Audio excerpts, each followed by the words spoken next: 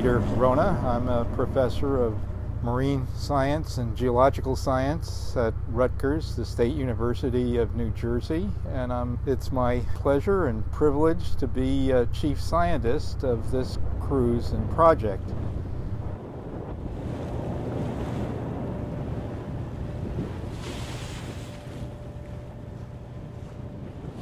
Our target for this cruise is the largest submarine canyon off the east coast of the United States.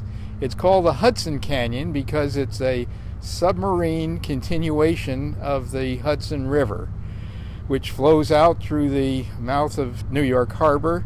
It has a shallow channel which goes about 100 miles across the continental shelf. And then this canyon is a dramatic feature that begins at the seaward edge of the shelf and cuts a deep gorge with walls nearly as high as the walls of the Grand Canyon. And it continues out another several hundred miles, connecting New York City with the deep ocean basin.